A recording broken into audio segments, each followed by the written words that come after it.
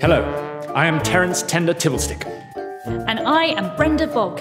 And right now, the words of the Roald Dahl stories are under attack. Nobody believes in werble gobblers. It's like saying you believe in dragons, or fairies, or three-headed unicorns.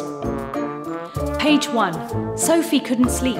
A brilliant moonbeam was slanting through a person who has good thoughts It was cannot shining ever right be onto happy. her pillow. You can have a wonky nose and a crooked Page mouth, and a double 14. chin and stick out teeth. The mountain was dark blue, and all around it the sky was flashing and glistening. A dreamy said, as it goes. You can play a lot of tricks with a glass eye, because you can take it out and pop it back in again Human anytime beings you is like. thinking they is very clever, but they is not. Imagine no child ever again being able to read page 35.